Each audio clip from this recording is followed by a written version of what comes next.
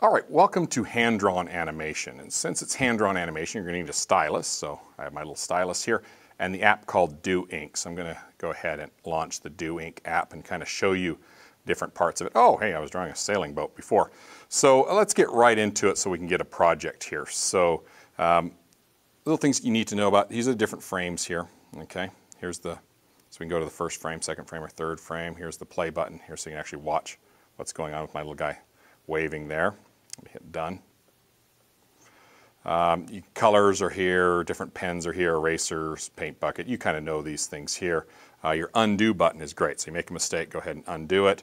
And then we do have a wrench here for some settings that we can change if we want to. And what we want to do right now is the home button. So I'm going to tap the home button. And we want to really get started with a new drawing. So down here we have a little plus button for a new drawing. So let me go ahead and tap that. And there we have our nice blank canvas, and we're ready to get started.